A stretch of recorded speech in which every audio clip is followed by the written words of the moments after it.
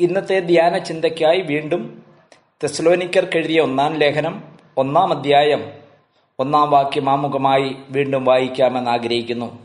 പൗലോസും ശിൽവാനോസും തിമോത്തിയോസും പിതാവായ ദൈവത്തിലും കർത്താവായ യേശുക്രിസ്തുവിലുമുള്ള തെസ്സലോനിക്ക സഭയ്ക്ക് എഴുതുന്നത്, നിങ്ങൾക്ക് കൃപയും സമാധാനവും ഉണ്ടാകട്ടെ. ഇവിടെ വായിച്ച 1-ാം വാക്യത്തിൽ കർത്താവിൻ്റെ ശുശ്രൂഷ ചെയ്യുന്ന 3 പേരുടെ പേരുകൾ കാണുന്നു: പൗലോസ്, സിൽവാനോസ്, തിമോത്തിയോസ്. ഇന്നലെ നാം ചിന്തിച്ചതുപോലെ ഫിലിപ്പിയിൽ അനുഭവിച്ച കഷ്ടത്തിനും അപമാനത്തിനും ശേഷം പൗലോസും തിമോത്തിയോസും തെസ്സലോനിക്കയിൽ എത്തിച്ചേർന്നു. അപ്പോസ്തല പ്രവൃത്തി 17-ാം അധ്യായം.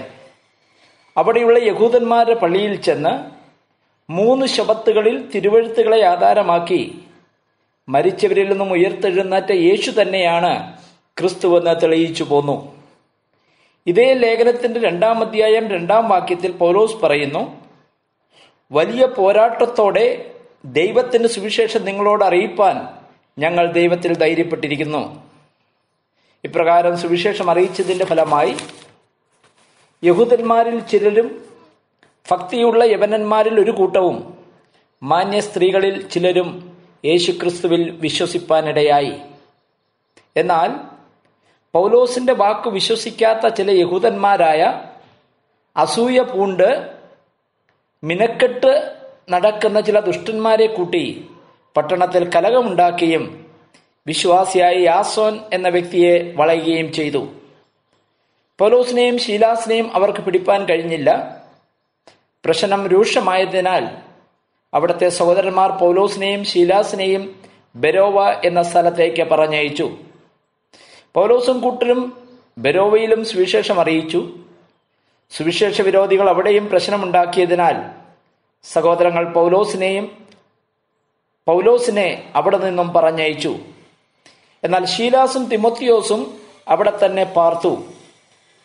പൗലോസ് 16-ാം അധ്യായത്തിൽ ലുസ്ര എന്ന സ്ഥലത്ത് വെച്ച് തിമോത്തിയോസിനെ പരിചയപ്പെട്ടതായി നാം കാണുന്നു.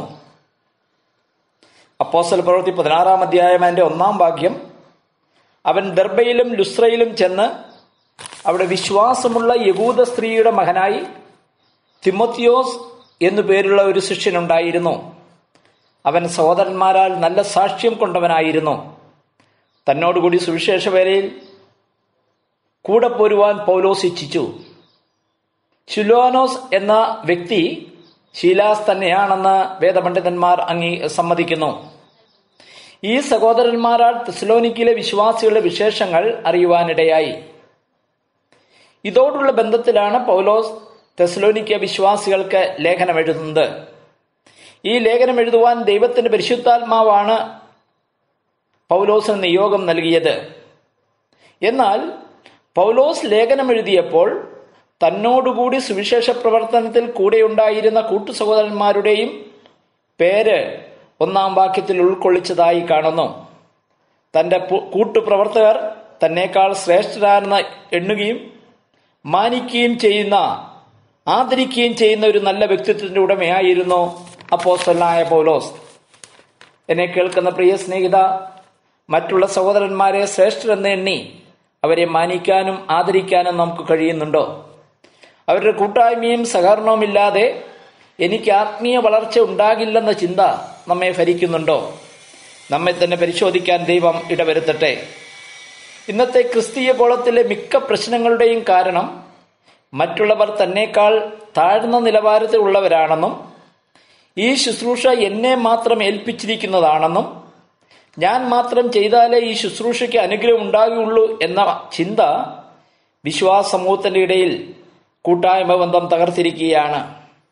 മറ്റുള്ള സഹോദരന്മാരെ ഉൾക്കൊള്ളുവാനും അംഗീകരിക്കുവാനും പൗലോസിനുണ്ടായിരുന്ന വിശാല ഹൃദയം നമുക്കും ഉണ്ടാകേണ്ടത് വളരെ അത്യാവശ്യമാണ്. ഈ എളിയ ചിന്തകൾ താങ്കൾക്ക് അനുഗ്രഹമായി തീരട്ടെ എന്ന പ്രാർത്ഥനയോടുകൂടി എൻ്റെ വാക്കുകൾ ചുരുക്കുന്നു.